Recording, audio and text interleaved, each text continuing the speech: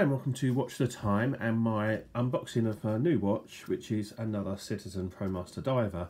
So over on the left here we've got this was my second-hand watch I bought from a second-hand shop on a day out. I didn't pay an awful lot for it, paid 100 quid for it.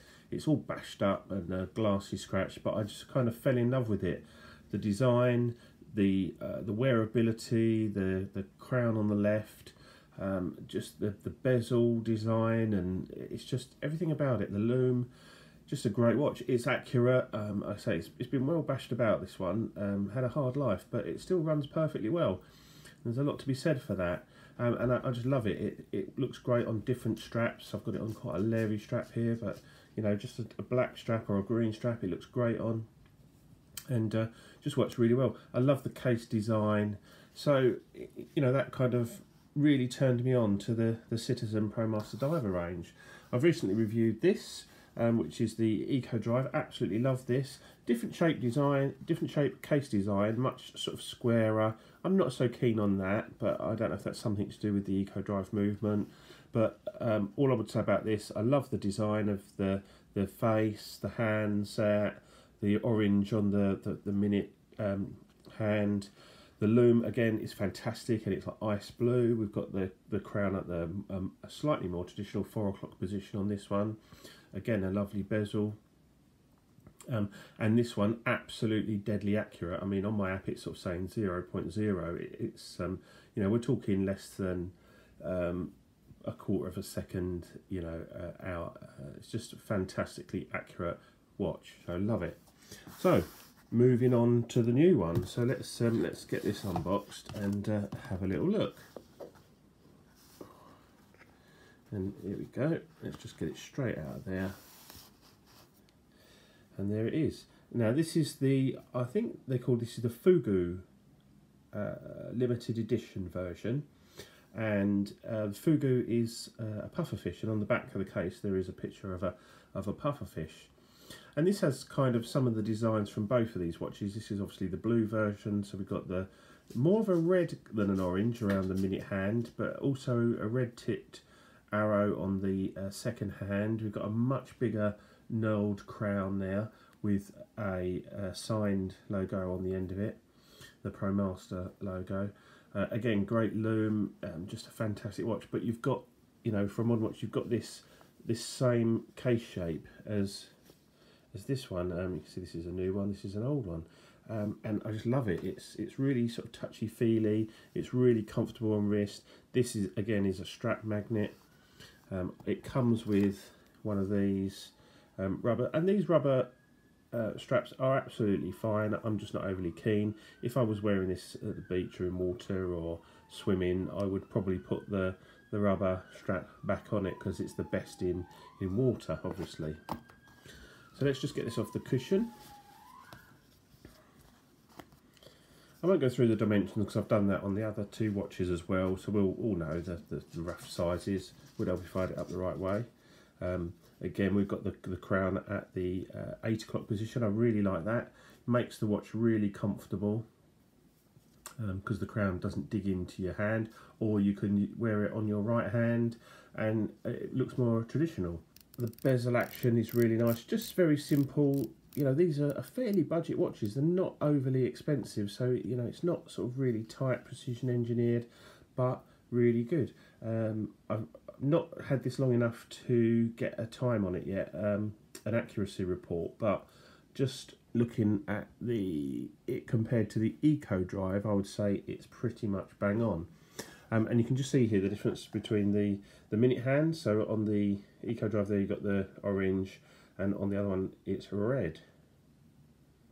But I do like both the watches as well, but they're too similar to keep them both. So I'll just whip this off the strap and just show you the case back. Okay, so there's the case back with the pufferfish completely inflated, and there's you can see all the details. It's a Divers 200 Japanese movement.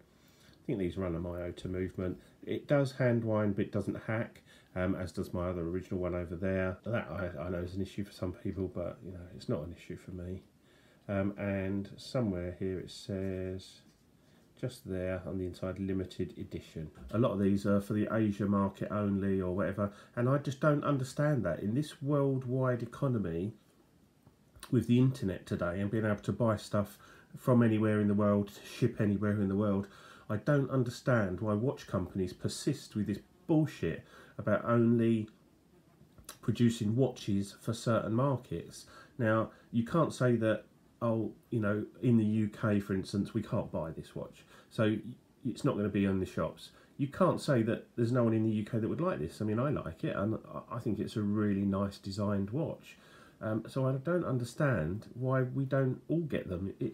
That really does bother me, and it's ridiculous. And it's like, why are you saying you can only sell in certain countries? It just limits your sales. Surely, I've never understood that. Yeah, these companies, these watch companies, need to get with it and get in the real world and just start releasing their watches. You know, there's no way for me to go into a shop on the high street and buy one of these or even see one. It's ridiculous. So I'm glad I've got it. It's definitely a keeper in my collection. I'd love to keep this one as well, because I do like the orange as opposed to the red, a little bit different, and I like the fact that it's an eco drive and it's, you know, it's a pick up and go watch. It's deadly accurate. Obviously you can see the difference. We've got a date on here and just a date on there, and that's at the 4 o'clock. This is at the 3 o'clock. But that's obviously the difference between the automatic versions and the quartz ones, because this automatic one, I think these have got pretty much the same movement in, and you know, both have got date. Really shows up the green lume on that one, whereas this one's the kind of blue colour. I'll do a lume shot in a minute, but for now I'll just get it on the wrist. Okay, so there it is on my just over 7-inch wrist, and as I've mentioned before with that one, this watch, size, shape, design, lug to lug, just wears absolutely beautifully. I mean, even on a fairly thick NATO, so you've got a double sort of thickness of NATO underneath it, it still wears absolutely beautifully. This one I've actually made the NATO into a single pass, so it doesn't sit as high up on the wrist, and I might do it with this one. I don't know. It's actually okay on this NATO. I really do like the look of it, but I might sort of convert it to a single pass just to lower it down and get it a bit closer to the wrist. But at the moment I'm loving it. It wears just beautifully. So I'll just show you a lume shot here. As you can see, the lume is absolutely fantastic. We're talking sort of Seiko quality lume.